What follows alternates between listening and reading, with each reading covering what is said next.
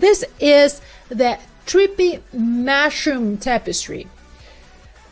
So looks super cute, but first it's kind of like not a tapestry because it doesn't have like a thread that is being put into a piece of cloth. This is a piece of cloth that is printed. However, it's printed in really nice quality.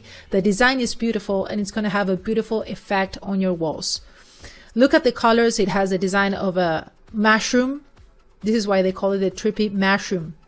And it definitely has a great effect. You can put it here. I'm showing it on top of my couch.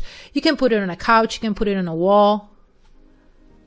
Super beautiful. I love the design. This is how it looks in the back.